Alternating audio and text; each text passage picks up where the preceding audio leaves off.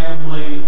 Most of you saw in the paper, I guess, where his stepfather passed away, and they'll be showing him today from 1 till 9, and then his funeral's tomorrow. So that's Mr. Euless Williams. And which funeral home's he in? Earl Little Funeral Home. So if you get a chance, stop up there. I know it'd be a blessing to Richard.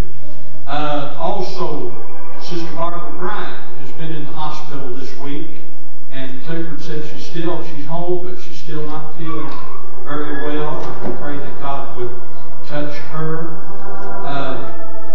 Charlene Turner, her brother's grandson, was in that wreck out on North Dixie Highway where the man was killed out at the curb there by Wicks Lumber. Is it Wicks Lumber? Carter Lumber. Night before last. And he has brain damage. And I don't know, what was it, Dawn, they said? Well, she said that his brain was exposed. Exposed. Part of the eyebrow bone had gone into the brain, so they had to take that bone out of there. I don't know if he has brain damage. They don't know for sure yet, but they think that his one eye might be blind, but that's why she wants us to pray about that. He's about 12 or 13. 12 or 13 years old. And also Jenny Porter, used to be Jenny Bryant, called this morning from Georgia about the young man that had the wreck here a while back, and he had his back broken.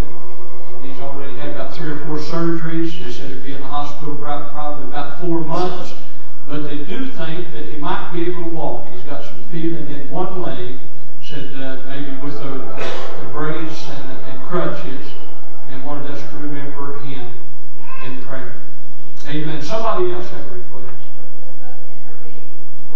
Elizabeth, right. Used to be Elizabeth Boards, her baby. Let's remember that. God answered prayer for Sister Shirley. Amen.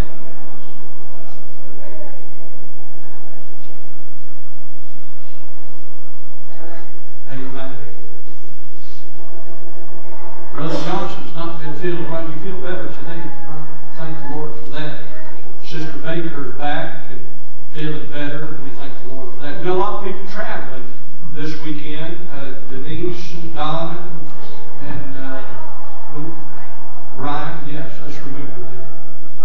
My son had a car accident last night. He said about 2 windshield. He's got cut down the brakes and still has plans in the hospital. Pray for my daughter to get taken to our looking. He's so discouraged. Let's pray for them. He sure needs a prayer. Amen. Roger? My uncle was in for prostate surgery this Wednesday. Got cancer. Just remember that. Prostate cancer. Remember that. Amen. Debbie goes this week to Pittsburgh, right? For that treatment. I talked to Jennifer last night. Her mom has her bad attack. She's not doing well at all. And also Scott mentioned before service that one of them was leading him up a hunt. He fell and broke his back. They brought him back. He's in bad shape. Amen. My mother, I talked to my mother this week, and she had been down to visit with her sister. Her sister's 82 or 83 years old, and she's a good Christian woman, been a Christian woman all of her life. And she's one of these that you just mention the Lord, she's liable to start shouting. I don't care if she's in the grocery store or a department store or whatever. And she's been that way all of her life. It's not put on. Good woman, Bessie Ellington. And her daughter, though, as far as I know, she was a Christian when she was young. She backslid, went deep into sin, and her husband bought a bar, a tavern, and it was where the big shots of Cincinnati would come, and it's right downtown in that area. And some of you remember Joe Moses, preacher Joe Moses, years ago. His daughter used to drink quite a bit. She came in there, and they had a grandson that played in a rock band and played music in this place. And you know what? Both of them went to my cousin where he pastors on State Avenue in Cincinnati, Philip Furious Church, and got saved. And my cousin had a wreck, totaled her car, and Mom said that she told Aunt Bessie, said, I know that's a sign, and I need to get right with the Lord. She's been in church the last 4 Sunday nights there, put that tavern up for sale, that bar, put it up for sale, said, I can't get right till I get rid of something like this. And Mom said, I never seen her so concerned and interested. She said, pray that it don't wear off. Amen. She's about 62 years old and needs the Lord bad. And I said, we'd have the church praying. We got David's church praying. Amen. I believe that God will save her. I really do. Amen. How many has an unspoken request today? Let's pray together. Heavenly Father, we thank you, Lord, for your divine presence. And we thank you, Lord, because you're a God that knows what we have need of. You know our hearts. You know the burden of our heart, dear God. You know how to take care of us, Lord, and how to move and answer prayers for us, dear Jesus. We praise you, Lord, because of your sufficiency. In ourselves, we're nothing. We're helpless. We're undone. Lord, but through and by you, all things are possible. We pray for every request this morning. We pray, Lord, that you would touch in the hands, Lord, of those that are sick today. Sister Barbara Bryant, Debbie, and others, Lord, that have special needs. We pray, Lord, for that young man that broke his back, and Charlene's brother, his grandson, dear God. We pray that you would touch in all of these requests today. Lord, especially them that's unsaved, Lord. Don't let them die and go out into eternity, Lord, without accepting you as Savior. We pray, dear God, that you would lift each one up that's here today and help us to be encouraged in you, because, Lord, we know where our strength comes from. It comes from you. Bless each one, Lord. Help us, Lord, to live the life that's true and live for you and work for you. Lord, bless every part of this service in Jesus' name. Amen.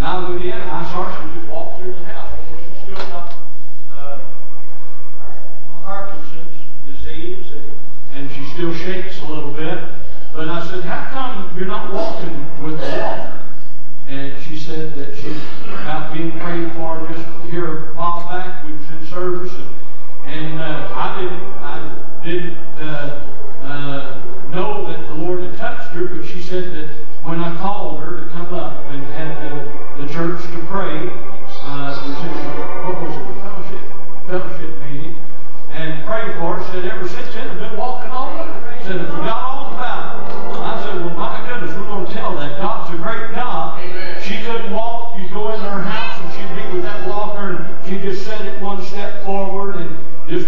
could go forward, and she just walking just about as good as I am yesterday. And so God still answers prayer, doesn't He? Amen. We're going to have Sister Wanda come and sing, and if she's not got another song, maybe sing that one you sung the other night.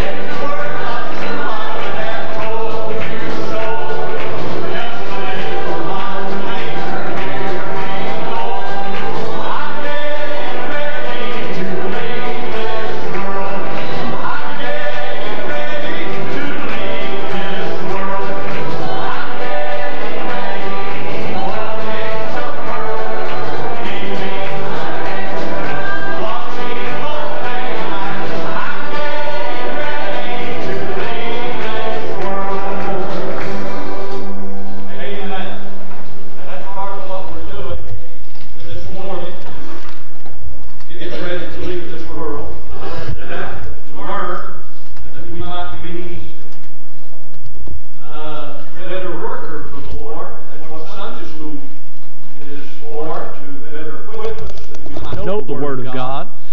I know I always loved Sunday school where you could ask questions and hear the different comments and so forth on the Scripture, the Word of God.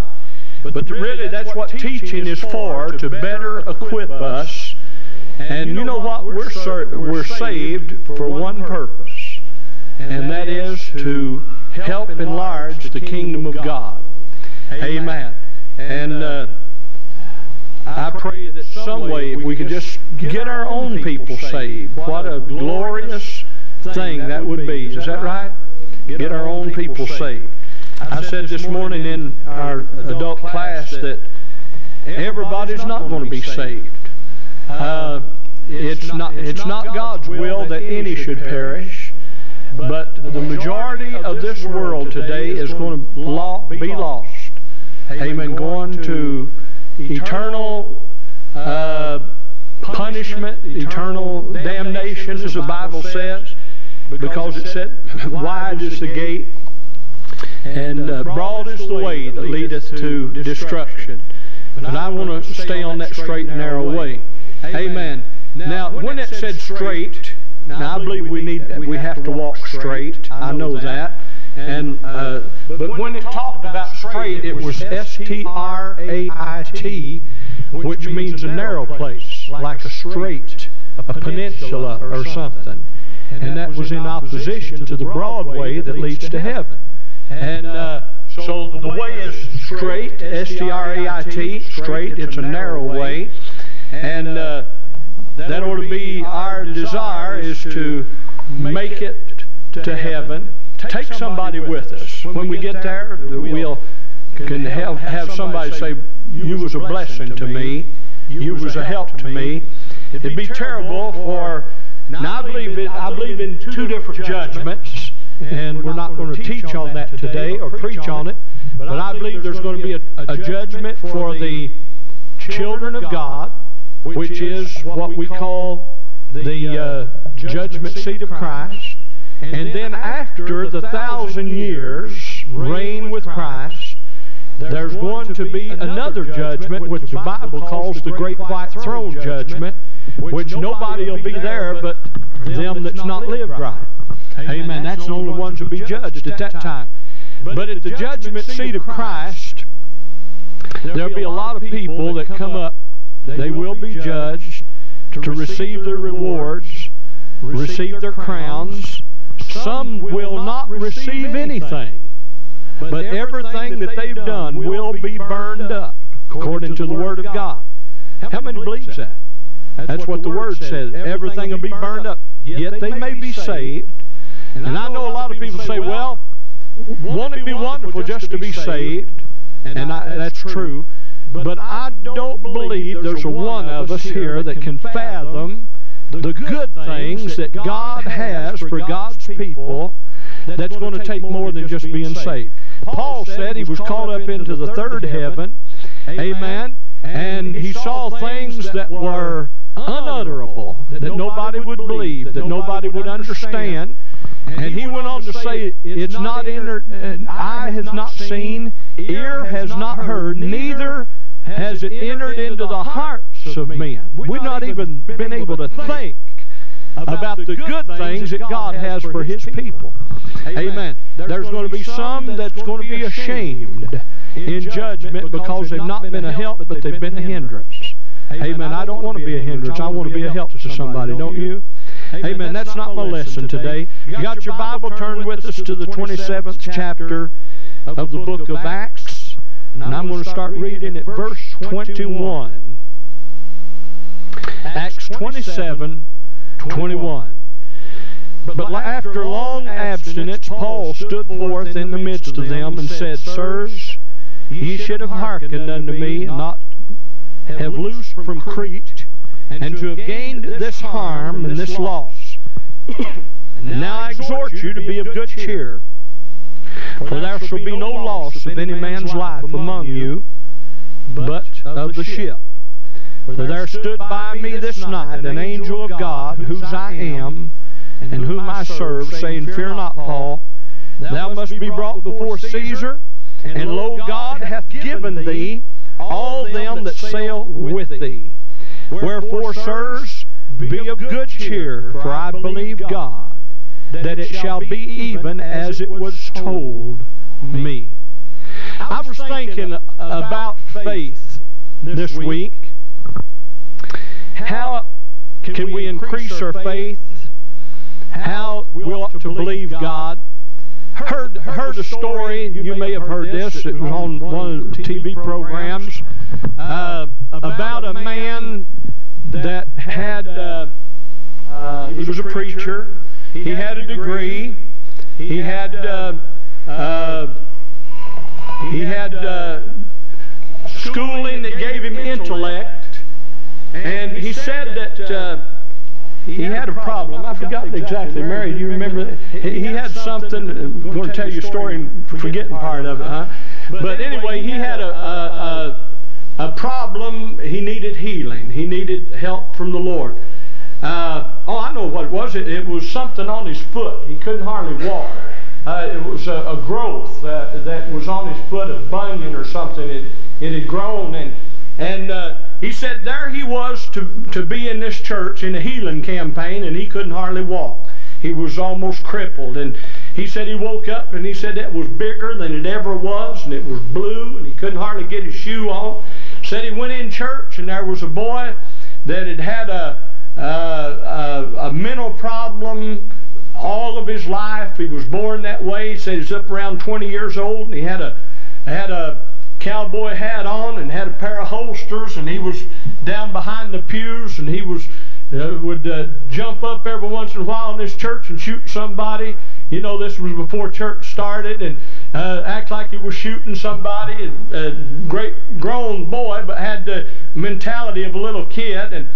And he said that he was praying. He said, "Lord, help me," and he said he had prayed and fasted and prayed and fasted and everything, and he said that he didn't know what to do, and he said he started out to where they was having a class in a room, and he said this little boy, or this big old boy, was shooting that gun. He said, he said he felt the impression to have that kid say a word of prayer for him. He said, said, "I'm not crazy. Have a crazy man pray for me, a boy that his mind's not right anyway, and have him pray for me." And he said he started out, and he said he felt that impression so much, and he said that he thought, well, he'll do it. And he said he called him by his name, whatever his name was, and said, "Come over here." Said, "I want you to say a prayer for me." He said, "I want you to ask the Lord heal me." And he said that big old boy said, "Oh, Lord, heal this man, heal him." And that mentioned his name, and went back to shooting his gun. And he said, "You know what?" He said, "I got healed." He said, "I got healed." He said, "That went down in 3 days." He said, "That went down to nothing." Amen. And he said, I just thought of something. Amen. It's not knowing all the time that counts, but it's faith. Amen. Faith and honor and faith. And you know, a child sometimes is sick, and they can say, "Pray for me." And many times they have more faith in our prayers than we do praying the prayer. Is that right? Amen. I'd like to preach just a little bit on faith today. Amen. Prayer and faith are two of the most powerful weapons that the church has today to use against the devil. Amen. The Bible spoke in Hebrews, the 11th chapter, and verse 34. It spoke of those who by faith subdued kingdoms, wrought righteousness, obtained promises, and stopped the mouth of lions. So faith is a powerful weapon, isn't it? Amen. And faith bypasses our intellect, amen, and trying to reason things out and think things out. Amen. Faith goes around that and bypasses that. Amen. And without faith, the Bible said it's impossible to please God. And I believe we're in an age today where there's a spirit of doubt and unbelief, and it's not only in the world, but there's a spirit of doubt and unbelief also in the church world that hinders the move of God. Amen. Jesus Jesus one time, the Bible said, went unto his own country, and that was around Nazareth, and it said he did not many mighty works there because of what? Because of their unbelief. Amen. What was it? They said, well, we know this man. We've known him ever since he was a boy. We know his mother, and we know his father, and we know his brothers and sisters, and they couldn't believe that he was the Son of God. Amen. And it said that he couldn't do or didn't do many mighty works there because of their unbelief. One thing I do know, that our unbelief hinders, amen, a move of God in this day that we live in. One thing that we know too, that we're saved by faith. It's not anything that we've done, amen, or anything that we attempt to do, amen, but we're saved by faith in God. That's why I had a hard time of accepting the Lord as my Savior, because I couldn't believe that it was so simple, amen, to say, Lord, I believe that you forgive me of my sins, and I'm accepting what you've done for me on the cross of Calvary. There's one group that come to Jesus one time in the 6th chapter of the book of St. John, and they said, what shall we do that we might work the works of God? And he answered, and he said, this is the work of God, that you believe on him whom he hath sent. Amen. That's what I want you to do. That's doing the work of God. Amen. Believe on me as the Son of God. The Bible said, if you want anything from God, you first must believe that he is, and then that he is a rewarder of them that diligently seek him. And not only that, we're an overcomer, amen, by our faith in God. 1 John 5 and 4 said, for whatsoever is born of God overcometh the world, and this is the victory that overcometh the world, even our faith. And we need that today. There's many that are falling by the wayside because their faith has grown weak. Amen. But I'm an overcomer by my faith in God. Not because of who I am, but because of who he is. Not because of what I've done, but because of what he's doing. Amen. In my life, I'm an overcomer. I can't keep myself. Amen. I can't make it. But thank God. Amen. I have faith in a God that's went through everything and knows every trial and tribulation and everything that I have to face. Amen. And he helps me to overcome day by day. Some days we don't have too much trouble. And then there's other days that the old devil, he'll just pour his fiery darts one after another. But thank God, I'm overcomer by my faith. When I get to heaven, I won't say I made it because I'm Roy Cornelius' son, or I won't make it. Amen. I can't say I make it because I'm pastor or who I am, but I'll say that I've made it because of my faith in a God that sent his son to die. Amen. And he's helped me day by day. Amen. He's our overcoming power today. If we don't continue, as our Sunday school lesson said this morning, in the Word of God, we won't make it. Is that right? But thank God I'm an overcomer. Amen. Not because of what I know, and not because of my intellect. Amen. Which is not very much. But I'm an overcomer because I know him, the one that overcame. Amen. We're an overcomer because of him. Because of our faith in him. Amen. The Bible said faith comes one way. Amen. By hearing. Amen. And hearing by the Word of God. Amen. The Word of God builds our faith. When we see of what God has done for other people, and we hear of what God has done in the Word of God, amen, we hear how the great giants depended on God, and God didn't let them down. Amen. We can, the Bible said, faith comes by hearing, and hearing by the Word of God. That's the way we receive it. And people that don't dig into the Word of God, and they don't study the Word of God, and they don't like to hear the Word of God talk to them, amen, you'll find that most of the time their faith is very weak. Amen. But people that love the Word of God, you'll find that their faith is stronger. Amen. Because they depend on the Word of God, and it comes by the Word of God. Amen. But I'll tell you something, if there's ever a day that we need that childlike faith, that we're able to step out on the promises of God. I heard one man preaching now, faith, and it said faith is a blind leap into the dark. Amen. Well, I'll tell you, that's not necessarily faith, and I want to tell you why. Amen. The Bible said, amen, that who was it had faith and he pleased God. Enoch had a testimony that he pleased God. The Bible said without faith it's impossible to please God. Amen. But listen, what did the Bible say that Enoch done? Enoch walked with God. Is that right?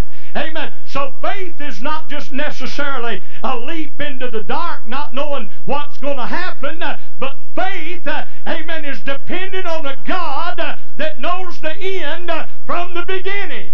Amen. Faith is dependent on what the Word says, whether I believe it or not. We've got a God that's able to save, and we've got a God that's able to heal, and we've got a God that's able to encourage and lift up. We've got a God that's able to answer prayer, whether I believe it or not. The Word of God said it. If we stand on it, we're living right. I believe God will uphold His Word. Amen. Amen. I believe that.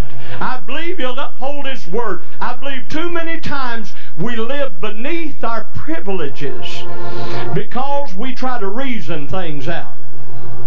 We try to think things out. And I just don't believe it can happen this way because of the circumstances. You know, I believe that we ought to change things a little bit. The circumstances look bad. I don't care what circumstances, how bad they look. Amen. If it's God's will and we're in God, God can move the circumstances. Is that right? That's why I like to preach on what I read here. Amen. About Paul. You listen a little bit about this story that we read there to you. Amen. The Bible said, amen, that Paul was a prisoner. Amen. And he had witnessed to King Agrippa, and he had witnessed to Festus as a prisoner. And now they was going to have to send him to Rome because he had appealed his case unto Caesar. And they put him on a ship, and that ship started sailing, and it went to Cyprus, and then it went to Myrna, which is Turkey now. And they changed ships and sailed into Crete, and they put up there for a little while looking for good weather. And when the good weather came, they started for Italy, and they started for Rome. Amen. And listen what Paul said in verse 10. Sirs, when they started out, I perceive that this voyage will be with much hurt and much damage, not only of the lading of the ship, but also of our lives. Amen. And they sailed. They said, oh, we know better than you, Paul. Amen. We're sailors. This is our occupation. We've been on the water all of our life. We're not going to listen to you. And they started out, and the Bible said they hadn't been out there very long till there came a typhoon, and they thought they was going to drown. They threw everything out of the boat to lighten the boat. They couldn't even set the compass to see where they were. They let the ship go. Nobody was even steering it. They let it toss and go any way that it wanted to. Amen. But you know what the Bible said? After a long abstinence, fasting, Paul had fasted and no doubt prayed. Amen. He came up and said, listen, I've had a visit right during the storm.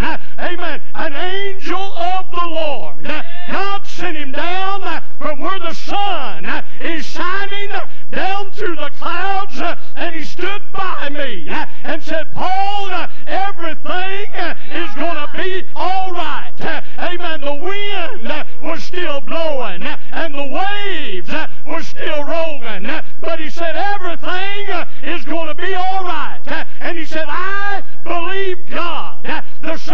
circumstances were still the same.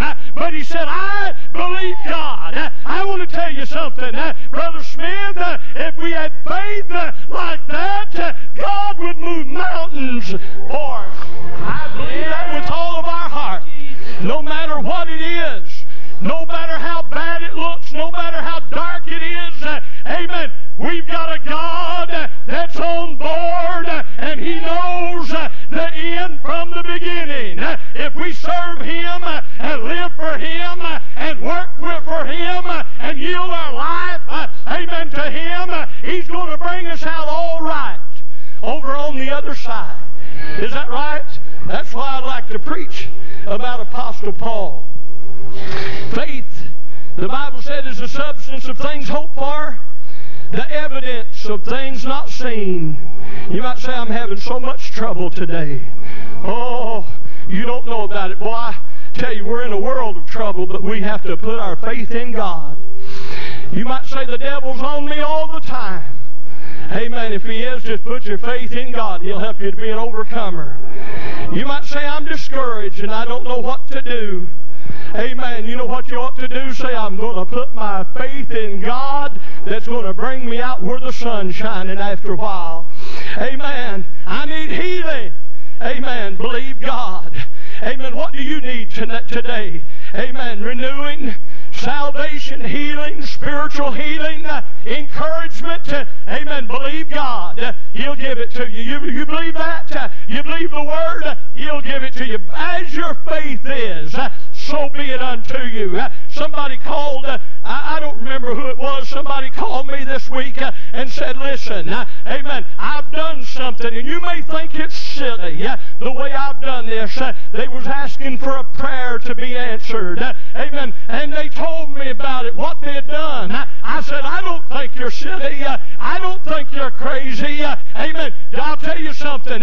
I said, I believe what the Bible said. As your faith is, so be it unto you. If God, amen, says get up and walk around this church, amen, and you'll be healed, amen, you know what you ought to do? If God says it, you ought to do it. Have faith in God. He'll answer your prayer. If you're discouraged, amen, and He tells you to open up that Word of God and read the 23rd Psalm where it said, the Lord is my shepherd, I shall not want. You read it. Have faith in God. He'll encourage you. He'll lift you up.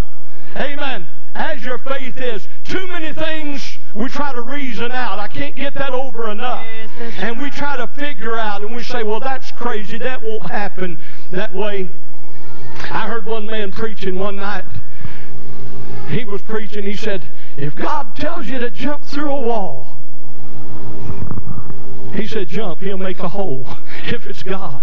If God tells you something, He'll do it. Is that right? Amen. What about Moses? Let me just another minute or two, all right? We got another hour.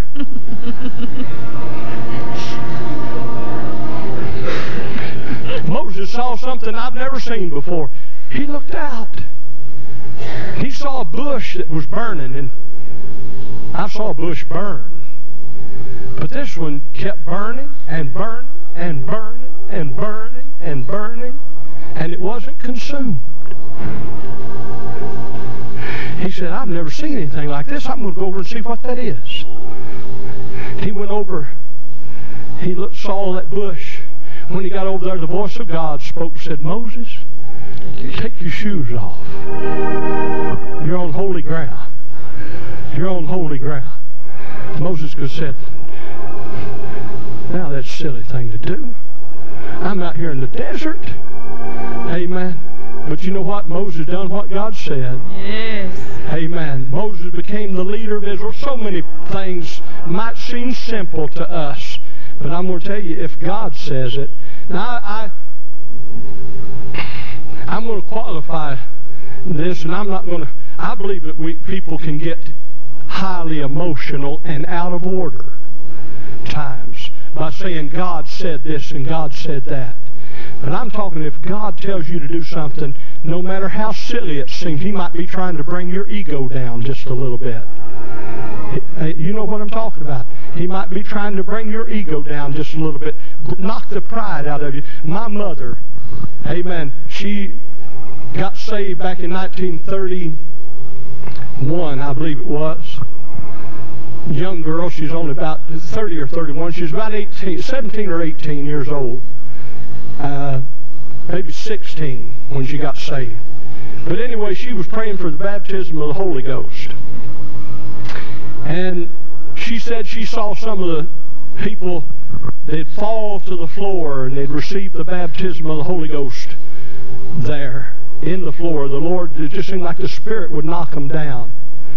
And they'd receive the Holy Ghost. And she said, I don't think you necessarily have to get in the floor to get the Holy Ghost. I believe you have to yield to God. But my mother said this. She said, if I have to get the Holy Ghost that way, I won't get it. But you know how my mother got the Holy Ghost? My mother said all at once the Spirit of God knocked her, but she didn't care. And she started speaking in tongues. She got it just exactly. And it wasn't that the Lord wanted her necessarily on the floor, but the Lord was knocking a little of the pride out of her. That's what it was. The pride. Amen. You have to be humble to receive the things of God. She said, if I have to get it that way, I won't get it. But she got it just exactly the way she said she wouldn't get it. She had to be willing. And whatever you need of God, you have to be willing. But faith is something between you and God. My faith should not affect your faith. Is that right? Amen. Except I ought to live right to help build your faith. But you believe God for yourself. Amen. You can't be saved for nobody else. And you can't believe God. Nobody else can believe God for you. Let's stand together. Have faith in God. Believe in what you know is true. Keep believing. You know the Lord will see you through when troubles rise in your life and you don't know what to do. You'll be fine if you just keep believing. Listen at that. Hallelujah. Keep believing. Keep believing God. In what you know is true. Keep believing. Have faith in God. You know the Lord will see you through when troubles rise in your Let's come to the front. and you don't Stand here as Karen sings that. you'll be fine. Another verse or so of it. Just keep believing. I know there's needs here this morning. And I know God's able to meet those needs. It's true. Keep believing. Hallelujah. The Lord will see you through when troubles rise in your life. Hallelujah. And you don't know what to do. Don't know what to do. You'll be fine if you'll just keep believing. Keep believing. Hallelujah. Help us to believe. In what you know is true, keep believing. Hallelujah. You know the Lord will see you through when troubles rise in your life and you don't know what to do. You'll be fine if you'll just keep believing. Hallelujah. Keep believing. Oh, in what you know is true. Keep Praise God. believing. You know the Lord will see you through when troubles rise in your life and you don't know what to do. You'll be fine. Hallelujah. If you'll just keep believing. I look around this morning and there's hardly a family that there's not something that is troubling or something that is heavy on the hearts here today. And the devil, I've been preaching this the last few weeks, has seemed like he's assaulted and trying to assault us.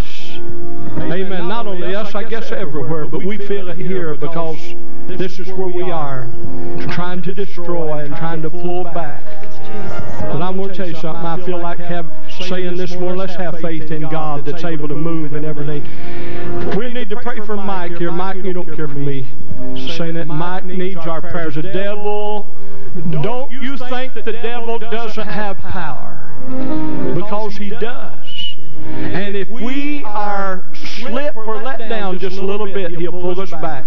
Mike's back in Teen Challenge here. And we need to pray for him. I love Mike. And I really believe that with all my heart that Mike loves the Lord. Amen. But you know what? The devil hates to leave go of some of those that were his men. You know. And Mike, we're going to be praying for him. We need to pray for Danny Minton. Danny Minton needs our prayers. I don't know how many people in this town know Danny, and they knew his life, and he had an effect upon a lot of people. We don't think too much of it because we know him. You know what I mean? He's here. But I know, I hear it. People talk to me, and if you're in business, people say, oh, I know something happened to that guy. But Danny needs our prayers right now. And we've got John needs our prayers right now. And you know what I'm praying? I'm praying every day. I'm praying, God, make John Haynes so miserable, amen, that he won't be able to sleep. He won't be able to be by himself. Make him miserable, more miserable than he's ever been. And I'm going to tell you, to some of you that need special help today, we've got a God that knows. Have faith in that God. He's coming back soon. He's coming back soon. We've not got time to fool around with anything except serving Him. And you know what? We need to have a spirit of compassion. I don't believe we want to give up on anybody until there's no chance. And if we give up and say, that's good enough for him, we need to be in an altar ourselves. Is that right? We need to be in the altar. But we ought to say, Lord, as long as there's breath and long as there's hope, and we can reach out and help somebody, help us do that. Whatever your need is, raise your hand this morning. Let's just pray, God, give us faith to stand. Give us faith to be overcomers. Give us faith. Help us to be encouraged. Give us faith, Lord. Lift our faith and build our faith. Lord, help us to be a bulwark and a pillar, Lord, in the house of God. A pillar for you, dear God. A pillar of strength, dear God. Hallelujah. Touch these, Lord. Touch them. Bless them. Help us, Lord, to have faith in you.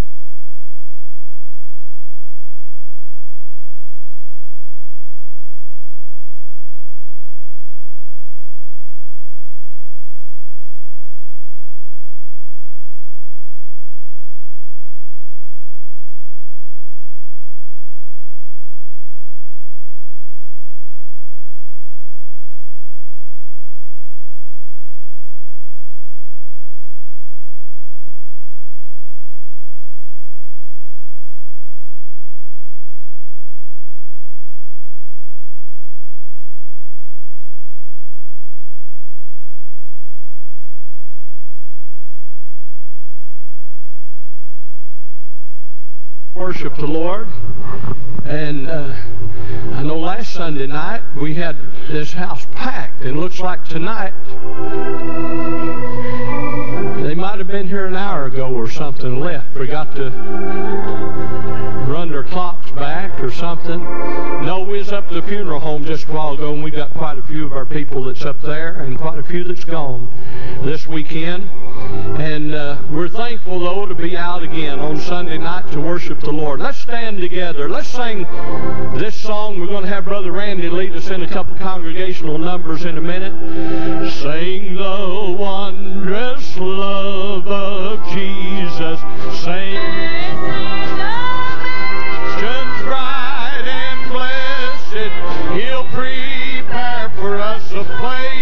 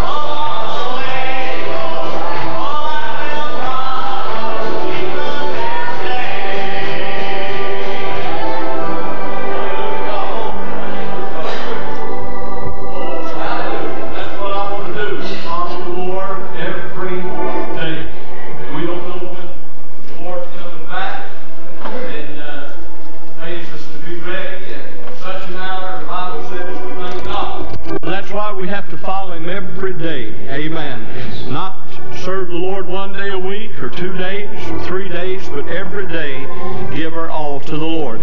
I like that part of our Sunday school lesson this morning where Jesus was talking to the Pharisees, the Jews, and He said, I do all those things that are pleasing to Him, pleasing to the Lord. Amen. And we brought out how that ought to be our desire as a child of God, to do those things that are pleasing to the Lord. Amen. Because when it comes time that we stand before God, we don't stand before nobody but Him. Is that right? And if we've done things that's pleasing to Him, amen, we'll hear those precious words where He says, enter in, thou good and faithful servant. You've been faithful over a few things, and I'll make you ruler over many. Amen. We're going to go before God in prayer tonight and take your request to the Lord. Sometimes people mention requests before service, and if I don't write those down, I forget them. But we do have some requests, and it seemed like somebody else gave me a request too, if somebody was sick. Before Herb, right? Herb was talking about his mother-in-law being sick. The request we give in this morning, we still want to remember Sister Barbara Bryant. Pray that God would touch her, and also the young boy, he's either 12 or 13 years old, that was in this automobile accident. That's Charlene Turner's brother. It's his grandson, and they had his head, he had a head injury, and his brain was exposed, and they think he might lose sight of one eye. Don't know if any brain damage or anything, but we do pray for them and pray that God would touch. Also was just up to the funeral home, and I told Mrs. Williams, that's Richard Sharp's mother, that we'd be praying for her. She's 82 years old. She's had a lot of heartaches and a lot of difficulty in her life. I remember probably about 25 years ago, I preached one of her boys' funerals. He worked up here at Rawsonville, Ford's, and he was working on one of those big presses. I forget how many tons it was, and something happened. That press came down and smashed him. It hit him from the shoulder up and killed him instantly. And sometimes we have hard funerals. You know what I mean? You don't people killed instantly. You don't, if they don't know the Lord, there's not much you can do, much you can say. I remember preaching a young man's funeral that died with an overdose of drugs here about 4 or 5 years ago, and I tried my best to preach how that we have to accept Jesus as our Savior. And that's all. I didn't know nothing to say about the boy, so I said nothing good nor bad, except that he's in the hands of a God that's just, and God knows our ways, and God's the ones that'll judge us one day, not man. But I never will forget, as some of them was walking out, they bawled me out there at the funeral home, said, listen, he was a good man, he was a good boy, and he treated his friends good, and you ought to have said something good about him, because surely he's in heaven. I want to tell you something. A person can be good, treat their family good, treat their mother, wife, children good, but if we don't know Jesus Christ as Savior, amen, we're in the hands of a just God. Is that right? Amen. We want to remember them. Brother Al, come and say a word and take requests tonight. Amen. It is a privilege to be back in the house of the Lord. Amen. The Lord has given us great things, folks. There's a lot of us here that have never had to be in want, never had to sit on the street corner and beg for money, or not have a place to sleep, or a family to love us. But God gave us something more than that. He gave us a Son, that He would be our sacrifice. You know, it says in one place that He was our propitiation for our sin. Well, He was the one that silence God, it means that God is silenced by that. And when our sin comes before God, if the blood of Jesus is over our lives, there's nothing to be said, amen? But that we are born again and covered by that blood. Last night we preached about that. It doesn't matter if you're a good moral man or a good moral woman. It takes the blood of Jesus to be on your lives. And I tell you what, God is concerned of our souls, but He's also concerned of our needs tonight, folks. I gave a request this morning for Patsy Beheimer. I talked to Jennifer late last night, and her mom had another attack. Something is causing some severe headaches. It almost causes her to go blind for the moment, and it causes nausea and great pain. She was in Good Samaritan Hospital for 4 days. They ran a couple spinal taps and an angiogram. They didn't know what it was, but I told Patsy last night we'd be praying for her. And I told her I gave a request at the youth rally, and I told a couple other pastors, and they were praying. She goes, well, I'm bound to get better with all those prayers going up. See, that's what's going to make the difference. The pastor talked this morning. It's the faith. As thy faith is, amen. I believe there's some places there in the New Testament, about 6 or 7, where Jesus said, thy faith has made thee whole, or because of your faith you've been made whole. See, it's up to our faith. I don't know about you, but I'm believing God is still healing, amen. He's still giving to our people, and He's still wanting to work here at North Monroe Street and work in our families. And I pray that you remember Patsy in your prayers, and she desires your prayers. Anyone on this side have a prayer request? Brother Roger.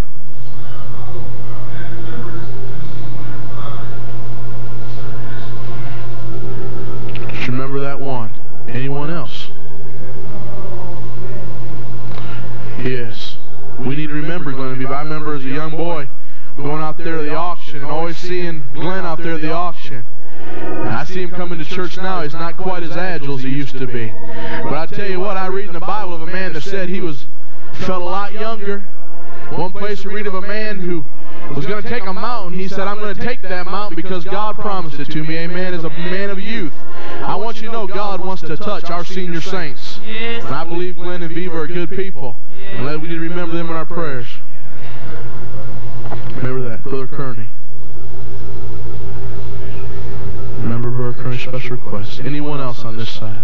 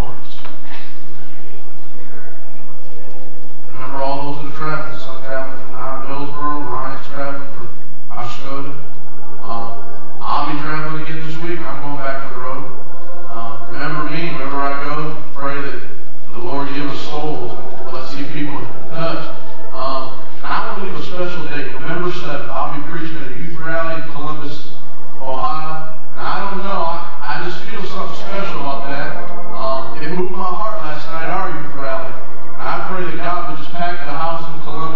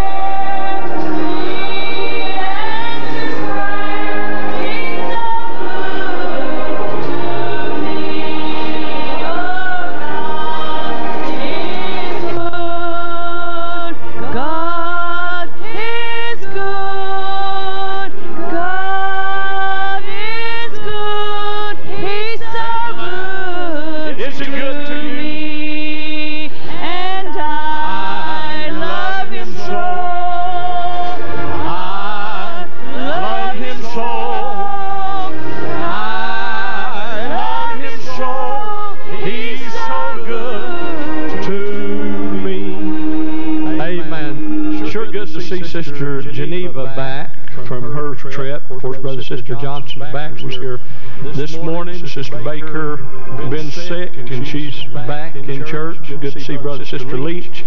Brother Leach got renewed up last Sunday night here. And I'll tell you what a great service that was last Sunday night. And that started it by him obeying God and God blessing him, and then the rest of us got a blessing. Amen. I didn't even see him praying over here in this second seat where Sister Newton was praying, but all once I saw those hands go up and the blessings of the Lord come down. Amen. How do you feel? I have to say one thing. The Lord's been good us this week. I've been overzealous and the Lord's been good. Praise the Lord. Amen. How many remembers when you got saved or got renewed up and made a new commitment to God? Amen. It just seemed like heaven come down. Is that right? Amen. Praise God. Wonderful to be in the house of God.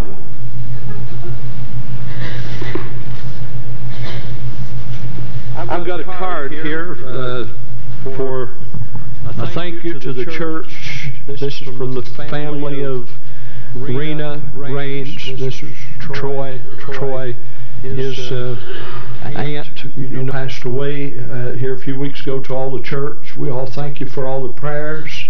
If it wasn't for them, we couldn't have got through this. Thank you so much for the lovely picture of Jesus knocking on the door. With a warm note of appreciation, to thank you for the gift and to tell you just how much your thoughtfulness meant. And Troy's aunt was 98 years old. 98 years old. Brother Cecil Johnson, our assistant general overseer, preached her funeral. And I don't know when we get up to age, somebody, I think it was Troy, telling me a while ago at the funeral home how you feel when you get so old, and he said, you won't be long, you'll be up with me. I said, I'll never catch you. I'll never catch you. You'll always be older than me. But years take a toll on all of us, doesn't it? Amen. And we look at time passes, time doesn't wait on anybody. Amen. Time is swiftly passing by. Jesus. Amen. That's why the Bible said what we ought to work for the Lord while it's day. The night cometh when no man can work. So it's time to work for God. We're going to receive our offering tonight. The offering, of course, on Sunday night goes for the church expense. And I told you, I believe it was last week, that this has been a great year so far. The first 4 months, that's July, August, September, and up to where we are in October, has been the best year we've ever had so far in finance, in tithe. And I'm going to tell you something. I give thanks to God for you that feel your obligation, amen, to the church. And God will bless you. And God's going to do great and mighty things for us. We believe that. But you give tonight. You can drop your tithe in, and God will bless you for it. Let's stand together. Amen. Praise God. Brother Jerry Benstein, that's the blessing on the offering. Dear Lord, blessings, goodness, and love. Lord, heaven, touch us tonight. Bless those who have to give, those who don't have. In Jesus Christ. Amen. I will bless the name of Jesus. Praise the name of Jesus. Sing unto the King of Israel. I will bless the name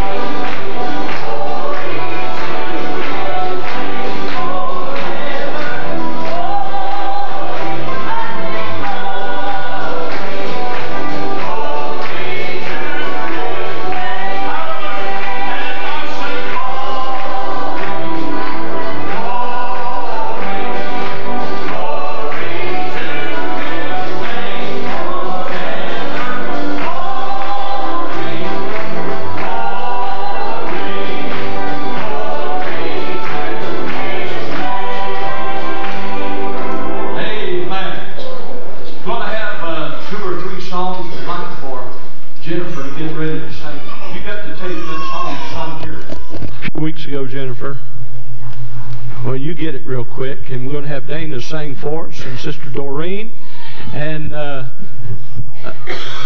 want you to remember now, Wednesday night, this coming Wednesday night, I'll be teaching in Genesis. We're still in Genesis. What chapter, Jerry, was that? 27th?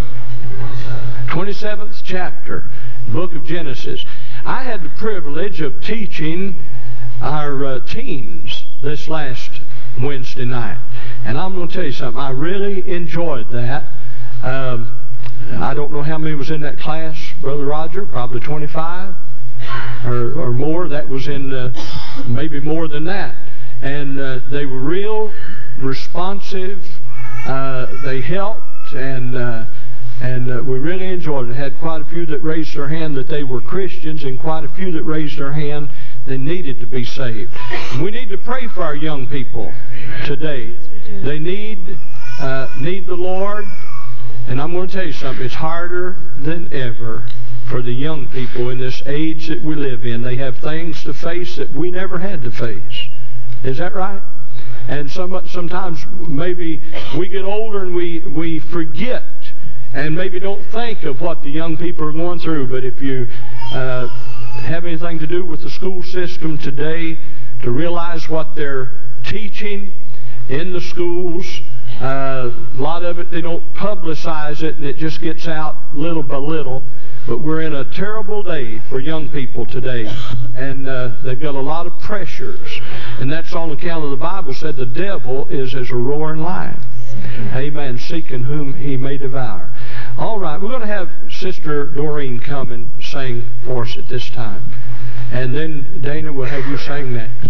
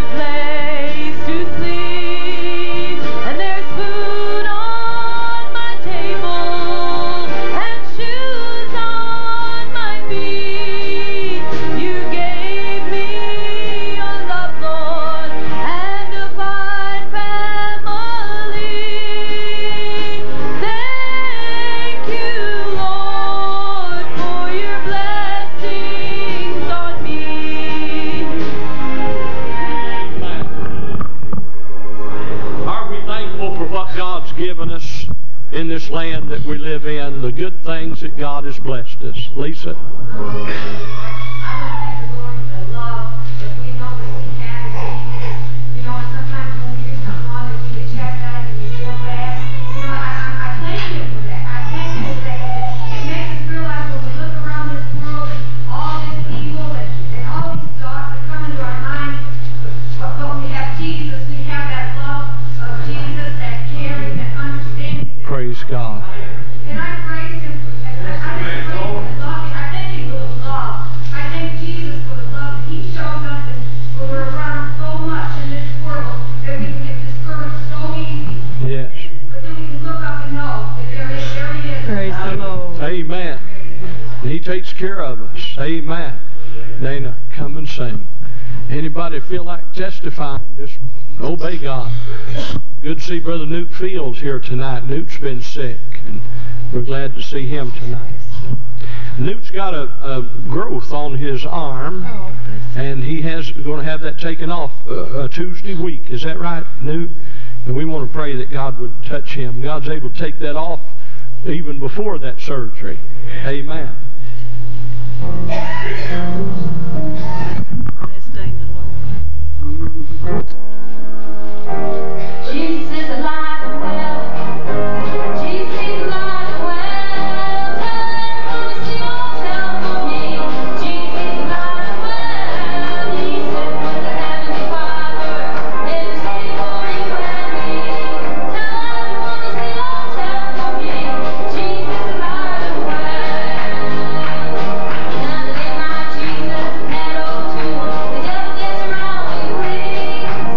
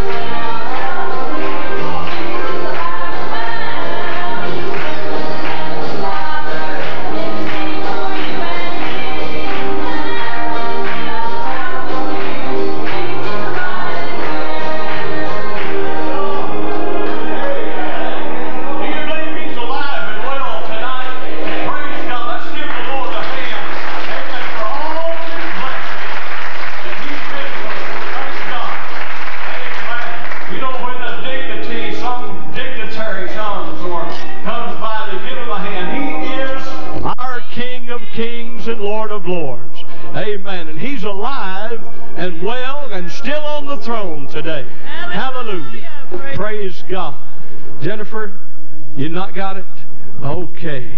We'll have maybe another song. Brother Randy, come and sing us a special tonight. Hallelujah. God bless you, Shirley. Hallelujah.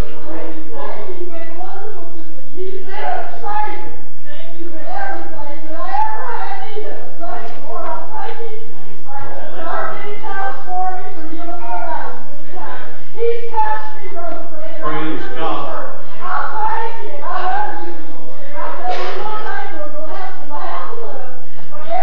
That's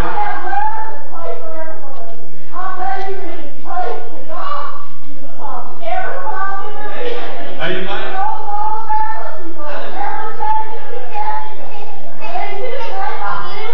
Hallelujah. Praise God. Yeah. Praise God.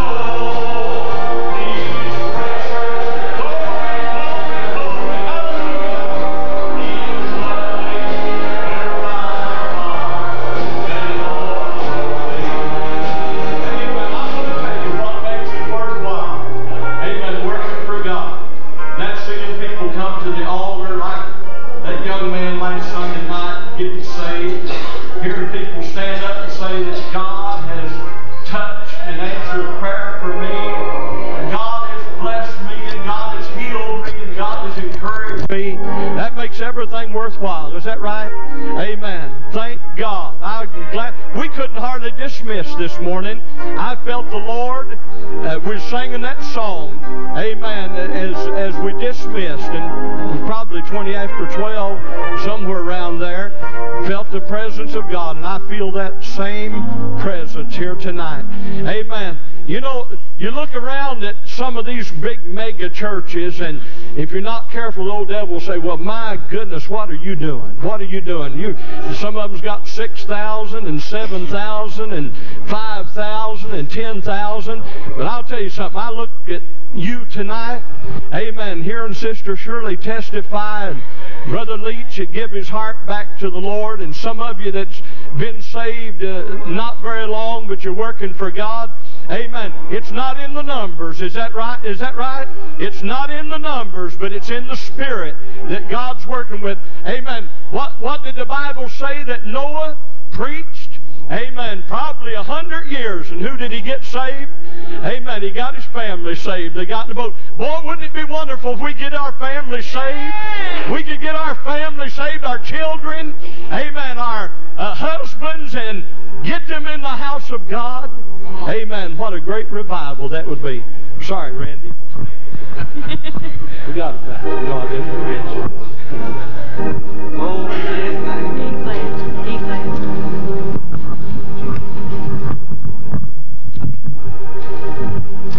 Do you know how it feels to know something's missing and hear a still small voice that you just keep dismissing? Do you know how it feels to be troubled inside, to think just for you on a cross one night? Big flip.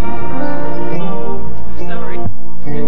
Do you know how it feels to know something's missing and hear a still small voice that you just keep dismissing? Do you know how it feels to be troubled inside, to think just for you on a cross someone died? Do you know how it feels when he knocks to surrender, have your sins washed away, never to be remembered, and know that it's real? Tell me, do you know how it feels? Then how does it feel to know you're a child of a king? Your heavenly Father owns everything. Oh, how does it feel to know you are loved by the one who created the stars up above? Oh, how does it feel to know you're alright when you lay your head on your pillow each night and know that it's real? Ain't it good to know how it feels? Oh, do you know how it feels when your cold heart has melted and tears started flowing the moment you felt it? Do you know how it feels to know you've been changed and it seems that the whole world has been rearranged? Do you know how it feels wherever you roam, you still got a feeling, oh, we're not at home, knowing heaven is real? Tell me, do you know how it feels? Then how does it feel to know you're a child of a king? Your heavenly Father owns everything. Oh, how does it feel to know you are loved by the one who created the stars up above? Oh, how does it feel to know you're alright when you lay your head on your pillow each night and know that it's real? Ain't it good to know how it feels? Then how does it feel, oh, to know you're a child of a king?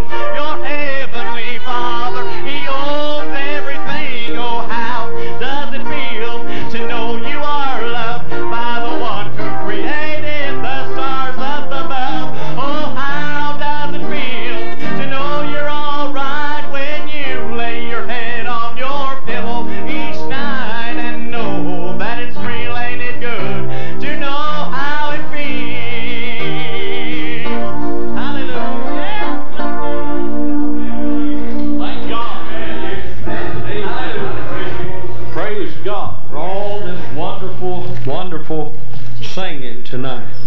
Amen. I'm glad to to know how it feels to be able to lay down, put your head on your pillow and say, if anything was to happen tonight, I'm ready to go and meet the Savior. Amen. Thank God for this day. And I heard they had a wonderful youth rally last night. Had two saved. Two saved. We thank the Lord for that.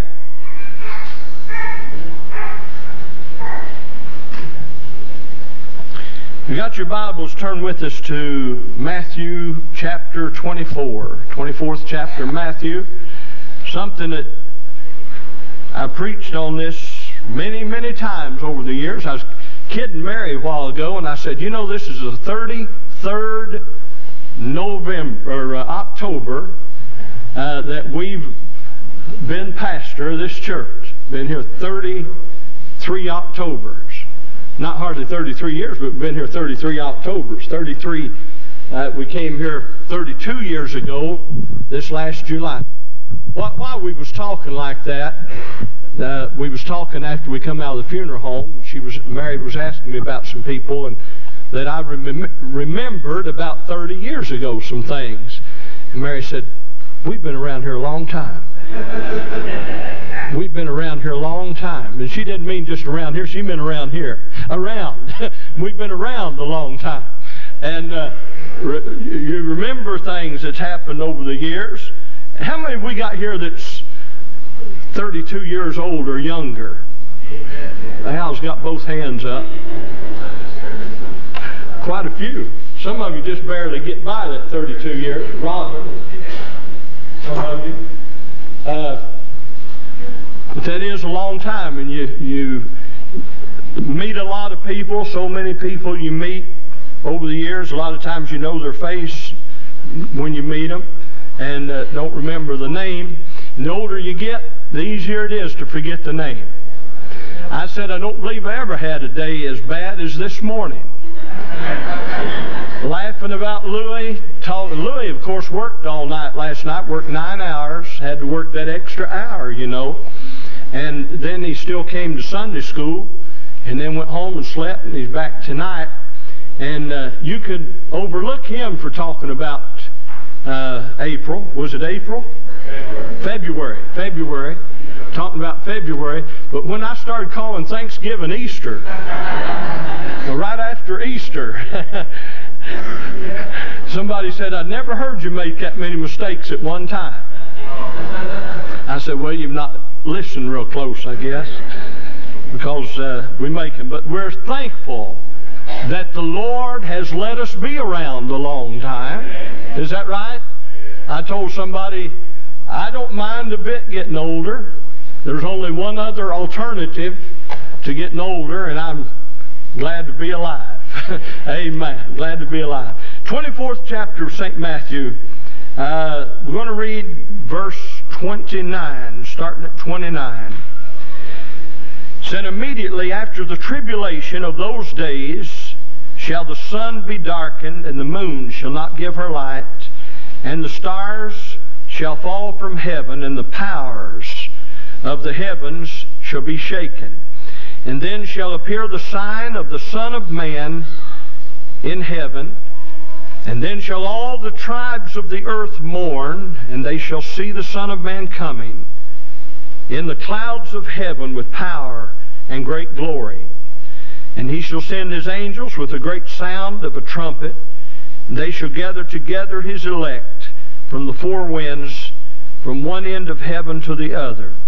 Now learn a parable of the fig tree when his branch is yet tender and putteth forth leaves. Ye know that summer is nigh.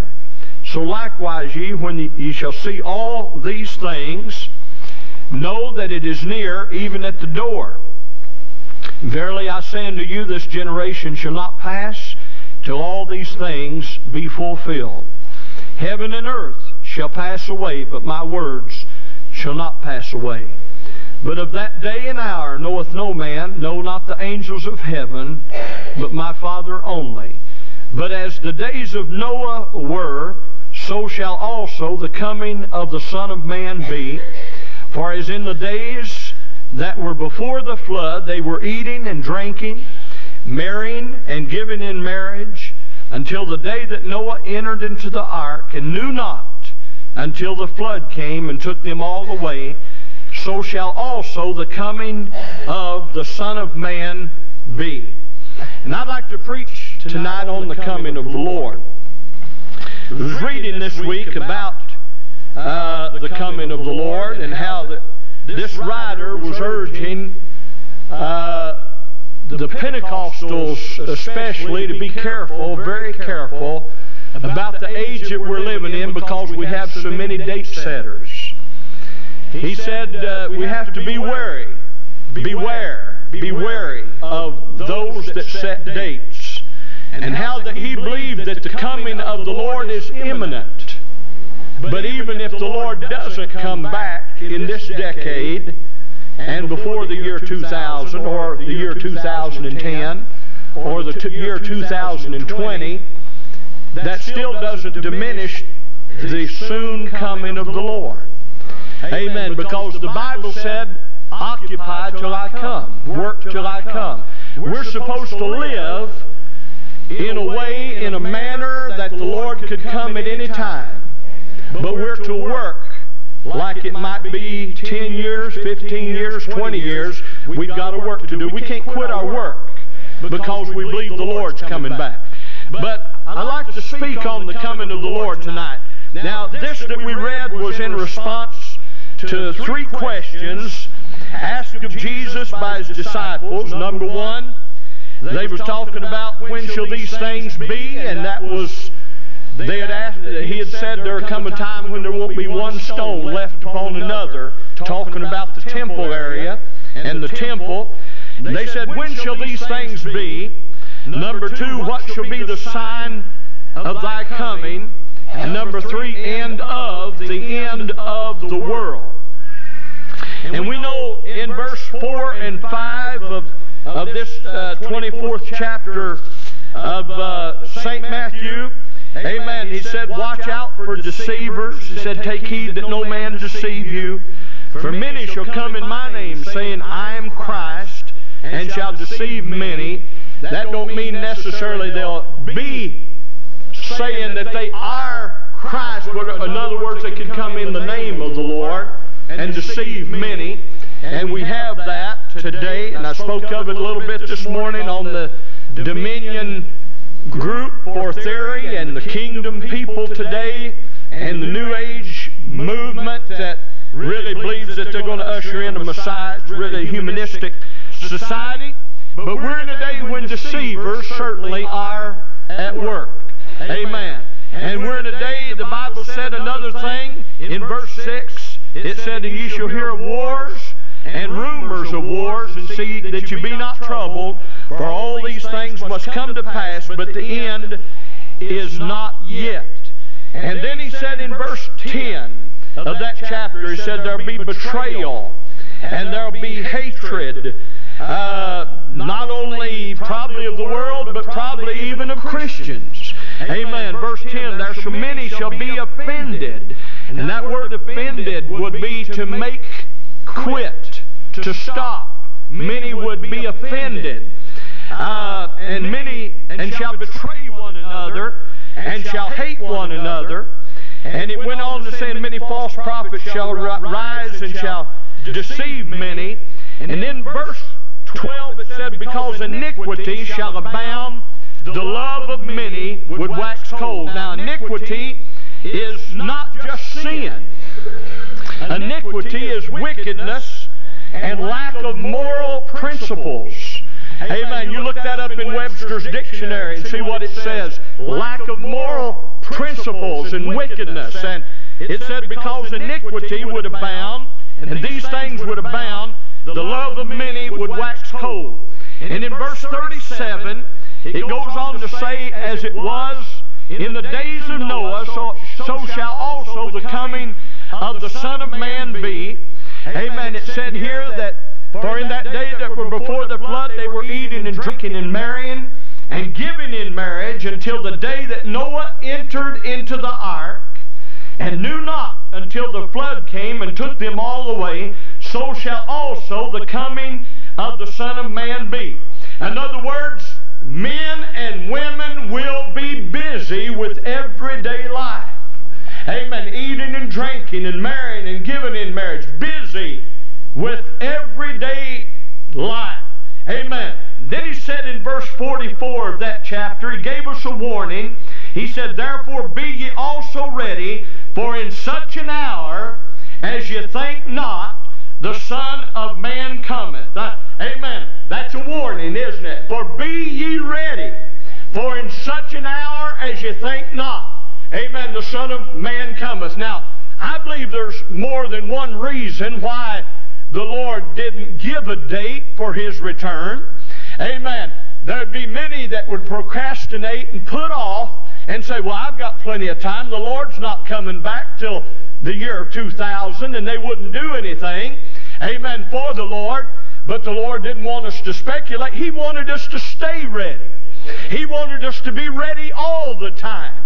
He wanted us to live in such a manner, amen, that He would come in the next hour. Somebody asked D.L. Moody one time, said, if you know the Lord was coming back tonight, amen, he was out planting some trees out in his garden, said, if you knew the Lord was coming back tonight, what would you be doing today? He said, I'd be planting trees. Amen, I'd be planting trees. In other words, I'd be doing what I'm doing right now. He said, in other words, he's winning people to the Lord, and he was a great evangelist that thousands had been saved by his ministry, and he meant that he was already living in such a manner that if he knew the Lord was coming back, he wouldn't change a thing. And that means something, doesn't it? Amen, to say we're going to live in such a manner, if we knew the Lord would come back before we got home tonight, that we wouldn't change a thing. We just live the way we're living because we're ready, amen, for the return of the Lord. Amen. In St. Luke, the 21st chapter, verse 34 and 35, writing about the same things as Matthew, he said in this 34th verse, said, take heed to yourself, lest at any time, amen, your hearts be overcharged with surfeiting. And that word surfeiting means an overindulgence in eating and drinking, or an overindulgence of anything. And he said, and drunkenness and cares of this life. And many people's going to be lost, amen, taking care of this life. Amen. And he said, the cares of this life, and so that day come upon you unaware. Let me read it again. Take heed to yourself, lest at any time your hearts be overcharged with surfeiting and drunkenness and cares of this life, and so that day come upon you unaware. Amen. Many work and labor and toil and save, amen, to take care of this life. Amen. Taking care of these things in this life. And the Bible said there, watch out for those things. Amen. The cares of this life. That doesn't mean evil things. That doesn't mean that you have to be a drunkard or that you have to be hooked on drugs or alcohol or anything like that. But it said, watch out. Amen. Even taking care of the things of this life. Amen. So that day come upon you unaware. For as a snare, it said in the next verse, or a trap, shall it come upon all them that dwell on the face of the whole earth. Amen. Like a lot of times people are too tired, amen, to pray, too tired to go to church, and too tired to work for God. Amen. Because we've been taking care of the things of this life. You don't know how many times, amen, that I get people that give me excuses. Oh, I'm so tired. You don't know what all I've got to do. I want to tell you something. I wouldn't doubt what just about everybody's tired today. We're in a fast day, a fast-paced age, and I don't care if you don't do anything much. Before the day's over, you're tired. Is that right? Amen. Tired. Mary said today, boy, I hate to see this time change. It seems like I'm so tired. Amen. Right before church, it seemed like the day is so long. But listen what it said. Those things will come as a snare or a trap upon all them that dwell upon the whole earth. And don't fall into the trap of thinking only of earthly things, but spiritual things should be our number one priority.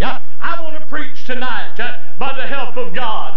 Not only the earthly cares and the cares that we have every day, but our spiritual priority ought to be number one. Amen. I thought we worry too much a lot of times about the little things of life, and most of the time those things that we worry about we couldn't change anyway if we wanted to. Amen. And about 75 or 80% of the things that we worry about either never happen, or if they do happen, we can't help it. Amen. Is that right? But I'll tell you one thing that we need to be worried about, and that's our spiritual life. Amen. With God. How are we with the Lord? The devil, amen, if he gets just a little hold or he gets a little opening, he's got his hand in to try to destroy us or to rob us of our victory and our joy. But the Word of God said in Colossians, the 3rd chapter, 1 and 2, it said, if ye then be risen with Christ, seek those things which are above, where Christ sitteth on the right hand of God. He said, set your affections on things above, not on things of this earth. Amen. I want to tell you something. Heaven is my desire. Amen. That's my hope. The things of this world are going to pass away. I don't care what you've got or what you've accumulated. They'll pass away. And the only thing that's secure, amen, today is what you've got a hold of spiritually in knowing Jesus. Amen. The world is compelling and attractive today. Amen. But it's deceitful, and the end thereof is death. Is that right? Amen. Things look real pretty. Amen. So the devil, the things of the world are attractive, and that's why they make the television commercials so attractive. Amen. If it wasn't, they couldn't get anybody to try their product, and especially when it comes to beer and the commercials on many things that are ungodly today. They try to make them so attractive, and the devil wants his wares attractive. He wants them to be compelling to you. Amen. But you know what the devil does? He spins his web and then waits. Have you ever watched a spider work? Amen. The spider, he spins a web. And I was reading the other day about a spider, different species of spiders, and I didn't think about preaching this tonight, so I didn't go back and look all that up, but I wish I had. In fact, this evening when I got to thinking about it, I couldn't even remember what book I read it in. Amen. But one thing the spider doesn't do is get trapped in its own web. Amen. Some way they have something that they can either put on their what are those? Legs? I guess they're legs. Amen. That when they put that sticky stuff on the web, amen, they don't stick to it. And then there's other spiders I read that'll make a web, and when something comes that they want to catch, it won't be one of them great big old webs where things are running out, but it's a web that they throw. I didn't know this. They'll throw this at their prey. Amen. And they'll catch that, whatever it is. Amen. And there's another one that makes a little cocoon and wraps a little thing around, and when their prey gets in that, amen, it just wraps it up like you'd go to Taco Bell and it'd wrap up a taco, amen, and he gets that whole thing after it's wrapped up and takes it all over in the corner and eats it. Amen. Well, I want to tell you something. Amen. The devil is spinning his web today. Amen. And he's waiting. But listen what the Bible said in Galatians, the 6th chapter and the 7th verse. It said, "Be not deceived. God is not mocked. For whatsoever a man soweth, he shall also reap." Amen. If you get too close to the spider's web, I'm talking about the devil, you know what will happen? You'll get stuck, amen, and you'll be destroyed. The devil's waiting. He doesn't care who you are, amen. But be not deceived. God is not mocked. For whatsoever a man soweth, that shall he also reap. Amen. He'll also reap. I thought as I was studying, our nation has lived high when it comes to the materialism of this day for many years. Amen. And it's spawned a humanistic society that we're living in today that has spilled over into the church world. Now, you know what the humanist movement is, or the humanist group or thinkers, that they don't need God for anything. Amen. They don't need God. Amen. They can live without God, and they can make it without God, and they can make it by themselves. And I thought of the materialistic age that we're living in has spawned this humanistic society that we don't need God. Amen. And it's spilled over into the church world. We've got it good. Amen. We're rich and have increase of goods, and we have need of nothing. Amen. I thought of Paul said, though in 2 Thessalonians, in the 2nd chapter, he said, that's not the way it's going to be. He said, in the last day, before the coming of the Lord, that there would be a falling away. Amen. I felt this afternoon. Amen. A falling away. And we're in the day of the falling away. I believe that. Amen. And listen, amen, many have left the old landmark, and many today that are Pentecostal are afraid of holiness, afraid of that word, afraid of holiness. We're serving a holy God, and without holiness we will not see God. Amen. And listen, we've lost the fire to where many churches don't shout anymore under the unction of the Lord. They may have an emotion, but I'm talking about an unction of the Holy Ghost. Amen. And we've got to the place, I feel like preaching this, where we have the form of godliness.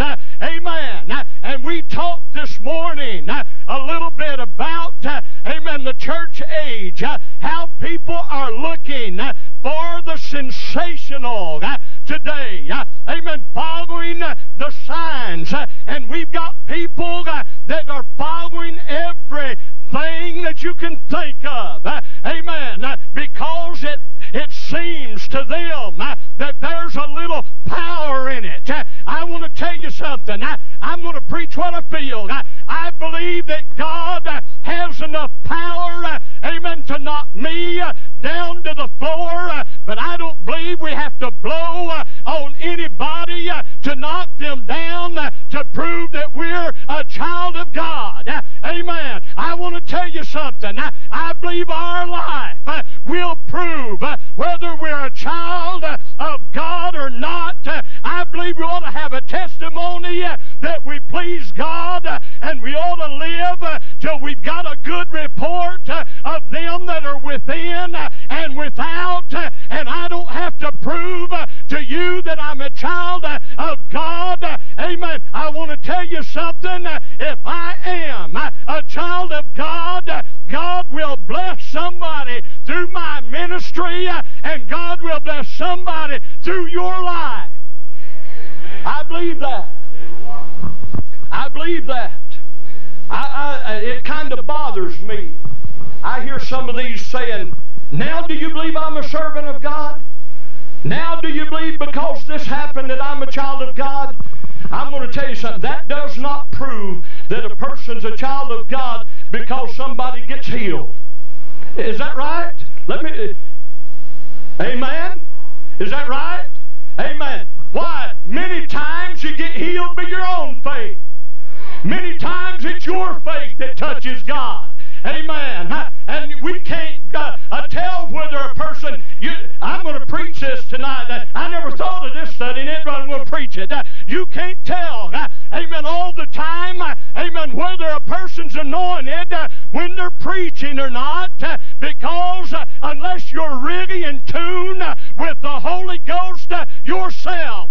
And we've got a group of people today that's not in tune enough with the Spirit of God, amen, in this world to know what the anointing of the Holy Ghost is. Is that right? Amen. Not, boy, I'll tell you, I didn't think about preaching this. This is coming from up above. But we've got a lot of people think emotion is anointing. Emotion is not anointing. The anointing of the Holy Ghost is when the Word of God will drive something into your heart. You know what I thought last Sunday night? God gave me that message to the church. And I thought, boy, this is going to be a dry service. I hate to preach something like this. Amen. Because I love to preach, and boy, I love to see the power of God come down and touch men and women. But I didn't know, Brother Leach, I believe Keith told me that you said, boy, he's preaching right at me. I didn't know who you was. I didn't know who you was. I know I met you before service. Amen. But you know what happened? The Holy Ghost, amen, knew he was going to be here and knew that he had a need. And the Holy Ghost knows what your need is. And if there's ever a day that the church needs to be wary, amen, of the deceivers that's in the world today, amen, it's this day we're living in right before the coming of the Lord. Amen.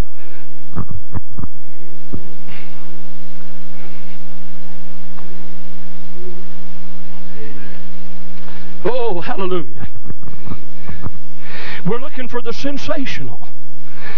And I'm going to tell you something. If that's all we look for is the sensational, next week we'll have to have something more sensational.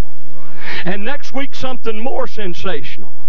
Amen. To meet that desire. And next week something more sensational. Everybody may not agree with me, but I'm preaching what I feel God's given me tonight.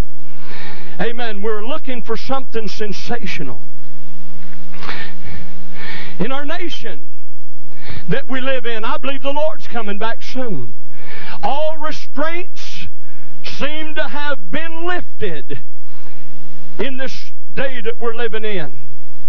I got a letter today, this week, urging all the ministers, amen, to tell their people about some of the laws that they're trying to pass in Congress. There's one man especially that's a homosexual in Congress, and he come out of the closet a long time ago, and it wasn't too long ago that the young man that he was living with in Washington, D.C., and him and Ted Kennedy are sponsors of this bill. The young man that he was living with there in Washington, D.C., had a prostitute ring running out of his apartment, out of his home, and he is a known homosexual. And this is Tim LaHaye. Some of you know of Tim and Beverly LaHaye.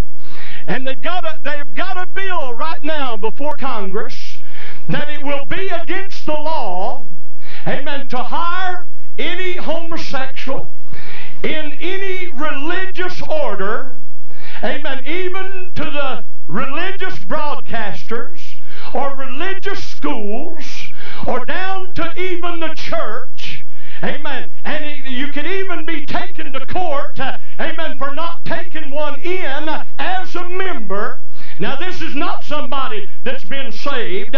Amen. This is somebody that's practicing that ungodly thing. Amen. And they're saying the church better wake up. Amen. To the day that we're living in.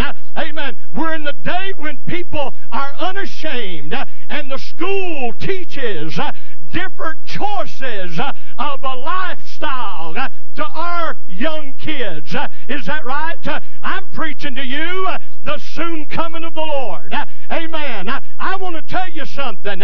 We're in a terrible day when the devil is raging like a lion, and he's reaching in, and he's grabbing this one, and he's grabbing that one.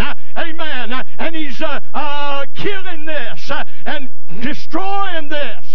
Amen. But I believe the church has the power and has the authority of God to fight the fight of faith. Amen. I believe that. I believe iniquity is abounding. Amen. I believe the lack of moral principle is in the world today. And that's why the world is abused. Amen. And people are abused in the world today. But I want to tell you something. I feel that I've got a hope. Amen. And you know what that hope is? That hope is Jesus Christ. He's still on the throne. He still has a plan. And he's still in control. Glory, you believe he's still in control? He's still in control today. He's got a plan. Nothing is taking him, amen, by surprise in this world we're living in. Amen. And I believe he's saying to the real church, it's time we lift up our heads, get our heads out of the sand. Amen. It's time that we set our affection on things above. Amen. I'll tell you, we worry about our children. Your children will be grown up, amen, and leave here before you know it. Amen. Your children, when they're 4, 5, 6 years old, you think they're going to be around forever. And they're crying, and you're taking care of them, and you're fixing them something to eat. I tell my children, Brother Adkins, it won't be long. Amen. That you'll be looking back and say, where'd they go? Where'd those years go? Where'd those years go? But I'll tell you, a lot of people, right when the children are in their formative years of really knowing Jesus Christ as Savior, amen, they throw up their hands and quit and say, what's the use? And then they lose their children and lose their whole family to the Lord. You know what I'm talking about. I've seen that happen so many times. Amen. But I'll tell you something. God's got a plan. The Lord's coming back soon, and He's everything. He's got it in control. He said to the church, lift up your heads. Amen. Gird up your loins. Fill up your lamps. Amen. Fill up your lamps. Get ready. Make preparations to leave here. Amen. I'm looking for a new heaven and a new earth. Amen. I'll tell you the beauty of this world that we live in. I've traveled around and I've saw a lot of the beauty of this world, and there's a lot of beautiful places. I've always wanted to go out where Sister Adkins went a few weeks ago. I've always wanted to go out west and see the Grand Canyon, but I've never had the privilege of going out there. But Sister Adkins, I believe, said, boy, there's some beautiful places out there, and when you look down in those canyons, but I'll tell you something, this whole world that we're living in is going to pass away after a while. Is that right? According to the Word of God? Amen. And I'm looking for a new heaven and a new earth, and the Bible said, wherein dwelleth righteousness. Amen. Now this may be a little different message tonight on the coming of the Lord. Amen. Why? I'm telling us, let us set our affection on things above. Let's not look at the things of this earth. Let's not get carried away, amen, with the things of this old world, because they so soon pass. I remember Brother Earl Pruitt his father, he was a precious man. He was about 75 years old. He's the one that married Mary and I. And that's the first wedding that he ever performed. I don't know, it may have been the only wedding. It wasn't the only one. It was the first one, anyway, that he had ever performed, and he was way up in his 60s then, and he was probably, I was nervous, but I believe he was about as nervous as I was. Amen. Brother Pruitt, all of us boys got saved, amen, and we started singing and we started traveling, and boy, Brother Pruitt was so thrilled. He had 3 sons. There was Earl and Carl and Homer. Amen. And you know what? Everybody thought I was a Pruitt too. They'd come up to assembly and say, "Hello, Brother Pruitt, how you doing?" I told so many people that I wasn't a Pruitt, I was Cornelius. I just started saying, "I'm doing pretty good. Doing pretty good." I just even quit saying that my name was Cornelius. Amen. But he was so thrilled with us. Amen. And wherever we went, he wanted to go. Amen. And you know, us young fellas, we was full of vim and vigor, and sometimes we'd drive all night. And I never will forget old Brother Pruitt. He wore those round glasses. Amen. He didn't have these newfangled square ones, or he wore them old round glasses. I'd look at his eyes, amen, and his eyes would be just as red, and I don't care how fast you drove. Brother Pruitt just sat there and grinned. Amen. He'd just sat there and grin. And when no matter what you do, amen, he wouldn't say anything. He was just glad, amen, that his sons was taken off the street. And I'll tell you something, those boys, and I was with them some, but they were rough boys. Amen. I remember many things that they would have been put in prison for today if they'd have been caught. And we was all like that before God saved us.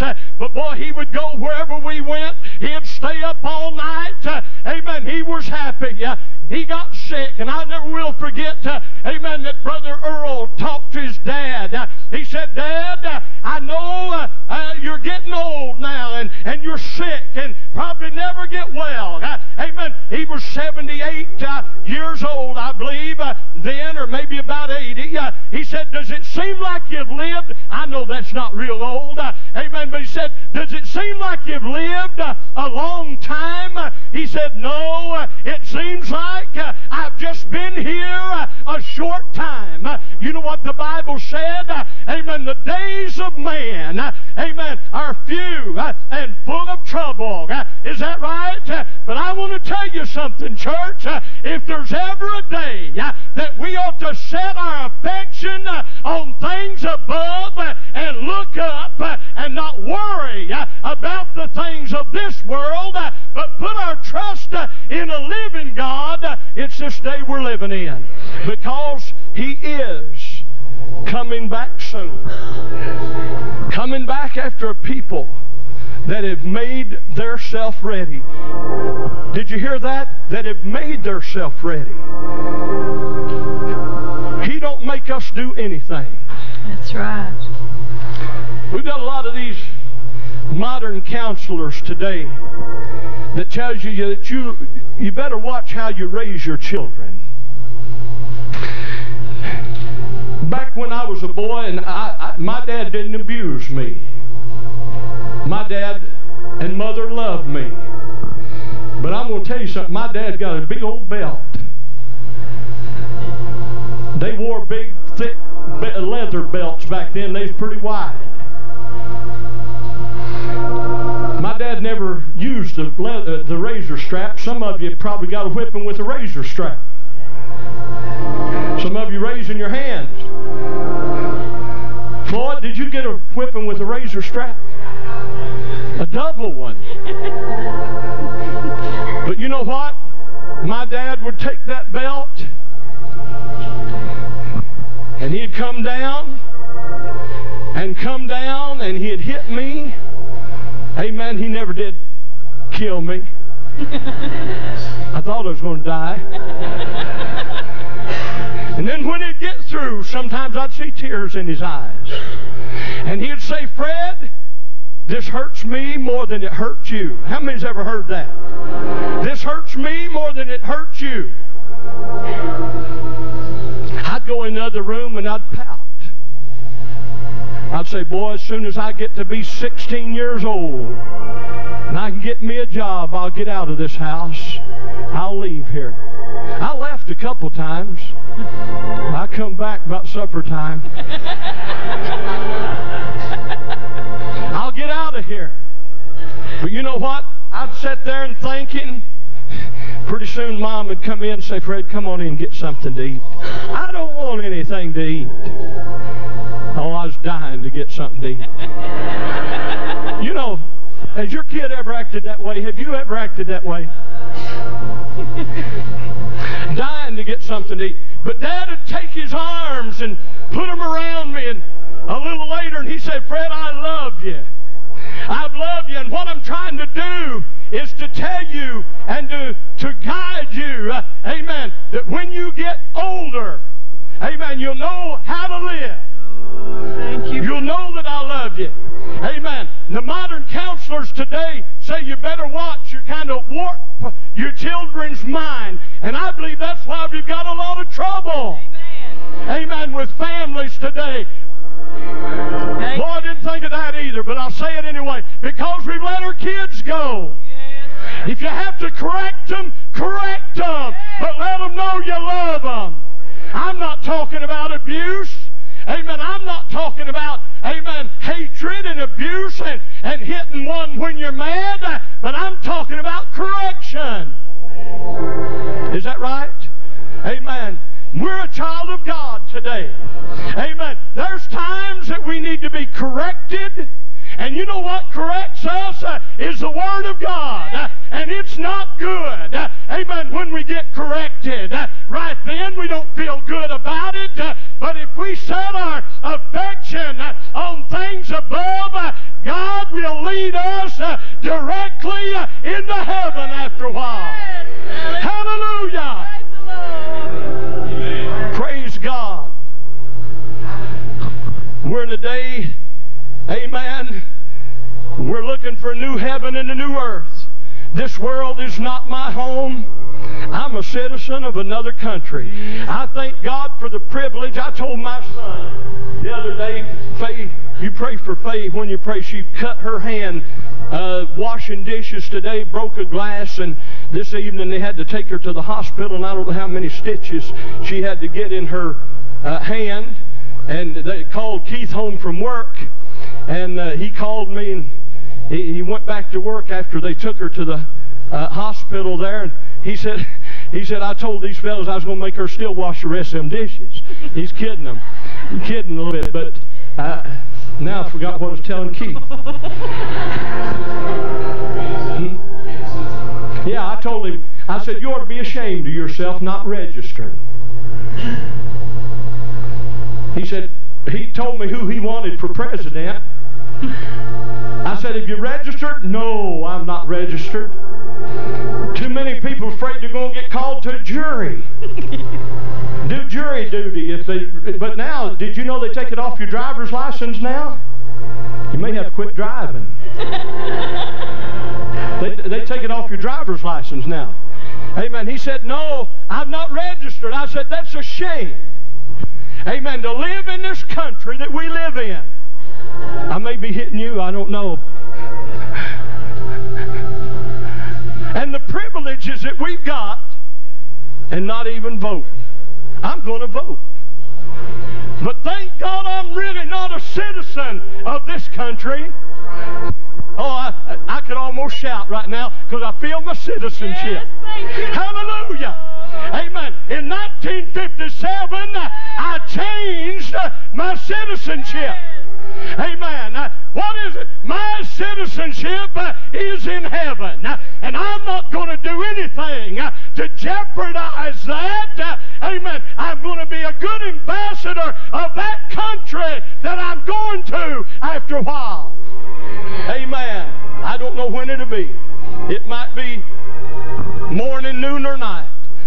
I saw in the paper where a man named George Paul died. Is that the man we know from Trenton? 72. George Paul. They didn't have any Any 72. 72 years old, but it was just, they said they'd give more details later. But anyway, my neighbor is named Paul, and his dad's named George Paul, and he's 72 years old. And I run out this afternoon and run across the street. I said, Mr. Paul, is that your dad that passed away? He said, no, it's not him. He said, it's somebody, probably a third cousin, a little relation. And then I thought of that other brother George Paul that used to attend church up in Trenton, Michigan, and that's probably who it is. And anyway, I thought, we don't know when we might go out of this life, but the Lord's coming soon. Let us set our affection on things above, not on the things of this world, so that we'll make heaven our home. How many knows that's the truth tonight, what I've told you? Amen. Let's stand together. Heavenly Father, we thank you, Lord. Help us to be ready, for in such an hour as we think not. We know the Word says you're coming back. And Lord, we want to be ready for that return. And we pray, dear God, that everyone under the sound of our voice, Lord, as their pastor, that we could teach them, Lord, the right way. That we could teach them, Lord, there's only one way to eternal life, and that's through and by you, and living right and living holy. And help us, Lord, to get back and dust off that old landmark and get back to on solid rock with you, that you might work in our lives to lead others to Jesus. We ask it in Jesus' name. Amen. I'm going to sing a song, He's Coming Back and I'm the Only Reason. Let me say something before I sing. Did you know it's not easy pastoring church in this day that we live in? It's not easy. It's hard. You have pressures that nobody know about. I know because I've been a pastor 32 years. It's a lot harder, Brother Adkins, than it was when I started, because you've got so many different philosophies and different beliefs. We've got television to compete with now. Now I'm talking about Christian television. Some of it's good and some of it's not worth 10 cents. And it's hard. It's hard sometimes to try to find out what it is that you can say that will enthuse and inspire the church. Because if the church is not inspired, we're not going to be seeking more of God. We're just going to be going along day by day. And it's hard. It takes being on your knees. There's many, many hours that nobody knows that I kneel down and pray. I say, God, give me something to touch our people's heart. My job is to lead everybody to a saving grace of Jesus Christ. You know what I'm talking about. I'm not a judge. Amen. I don't condemn. Jesus said He didn't come to condemn, and we don't. But I'll tell you something. The Lord has given us a mandate to preach the gospel, and then it's up to you whether or not we're going to accept the Word of God. Is that right? And there's coming a day, amen, when we'll give an account. Me as a pastor, and oh, I say sometimes, Lord, this is an awesome responsibility that you've laid on me, and not only me, but other pastors, amen, to preach the whole gospel and not have any preference for anybody, amen, but to preach the truth and to think that the souls of men and women we might be held responsible for them someday. I don't want to be held responsible for anybody's soul. I want to preach the gospel. And I'm saying it's time that we set our affection on things above, because He's coming back. And you know what? The Lord made a promise to return. And He said, listen, if nobody in this church serves me but Louis, amen, I'm going to come back. Yes. If nobody in this church serves me but Sister Beeler, I'm coming back. It thrilled me. I love Sister Beeler. Amen. She's been a Christian here. Got saved when my dad was pastor back in the 40s. And I still remember one song that we was taught when we was over at Franklin Street.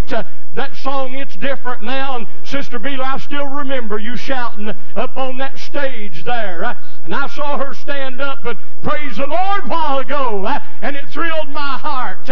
Amen. I thought that's what makes it, amen, good. And that's what gives us the unction to go on. That people are grasping what you say and majoring up to the Word of God and living for the Lord. Because He's coming back soon. But if nobody in this church serves God but you, it will not hinder Him from coming back. You believe that? Let's sing that. He's coming back again, and I'm the only reason. Like a groom, He is preparing for His bride. Preparations have been made. I'll soon be going. I've a mansion over on the other side. And when He comes again, He will not leave a manger.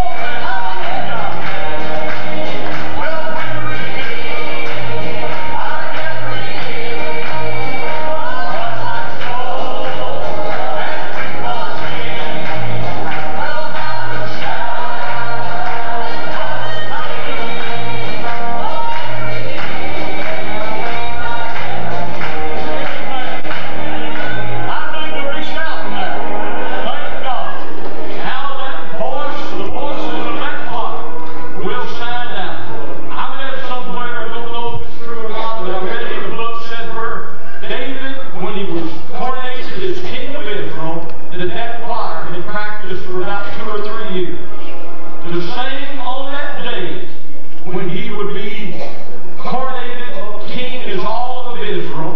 And they said when the voices, they may have got that in Josephus, I don't know. But I'll tell you something, that's nothing. That'll be, according to the sound, that'll be when all of God's people get home and we sing that song of the redeemed together. Is that right? Praise God. Amen. Somebody want to testify real quick. Anyway. I want to thank the Lord for, my son's not a Christian right now, and last night we had our accident, and then I was windshield, and he got cut to the top of his head, and on his face up here, but he didn't have any real serious problems, and he proved pretty good today, and he said, I stood by the grace of God, I'm alive. So I really think God's sort of that happened, that maybe he'll shake him up. Amen. Amen. Somebody else?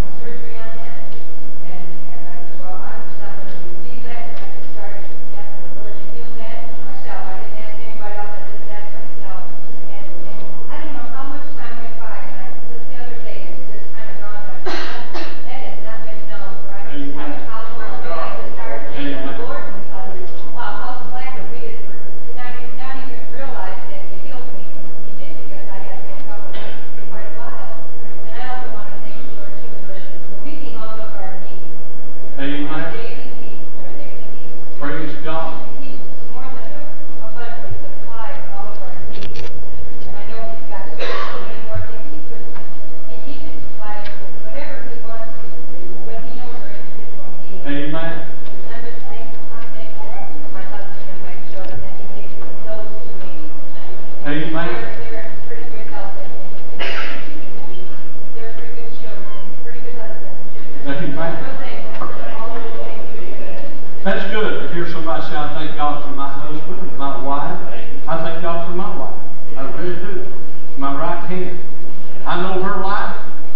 and she knows my way. And I'll tell you something, I couldn't come here and talk to you if I didn't live right in front of her. That's right. I thank God for her. I think that's wonderful. Amen. Newton, how do you feel, buddy? Yes. We're going to pray. Newton's got a growth on his arm. And the Lord don't take that off tonight, which He is able to. He's going to have it cut off. Let's pray that the Lord take that off. You remember I preached this? What did I preach on this morning? Faith, faith, faith. As your faith is. Amen. Let's just raise our hand.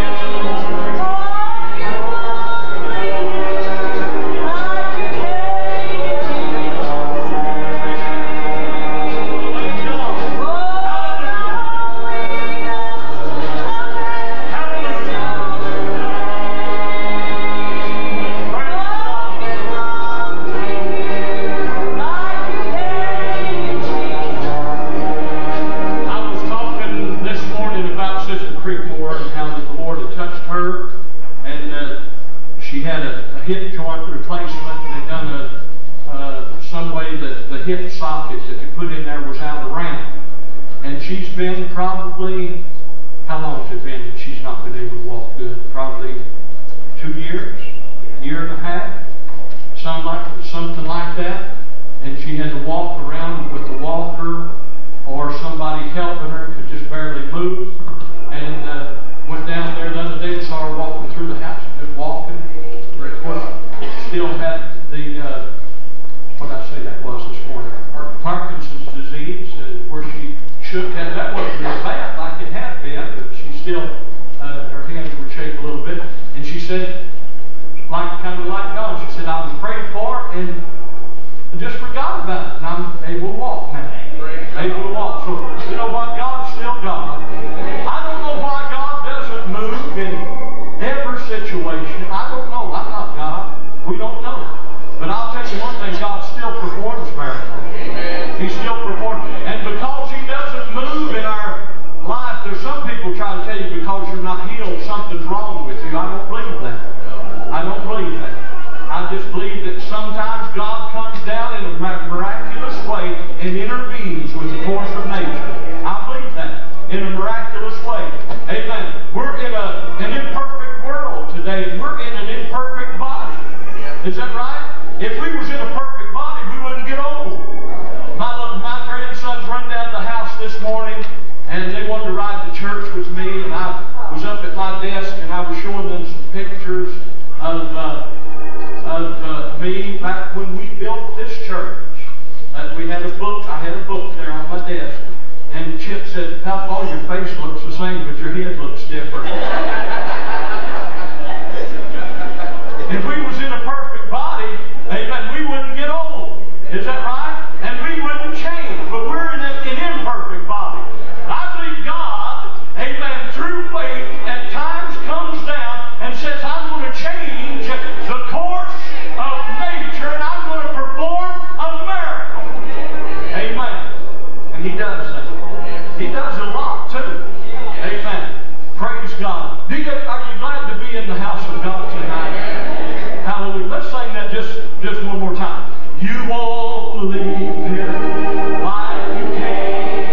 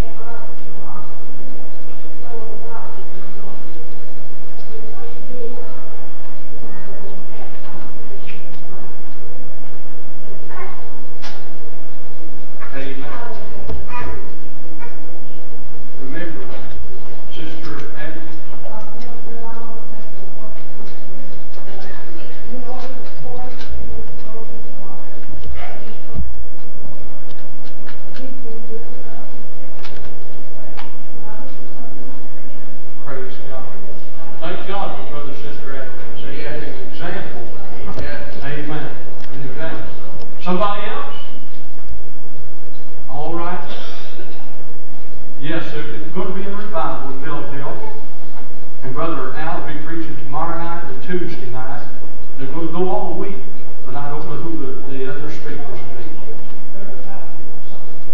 Dale Atkins Thursday night. And they start at 7 o'clock. If you'd like to go up, they need help there. And that's where Brother Dennis McClanahan is pastor.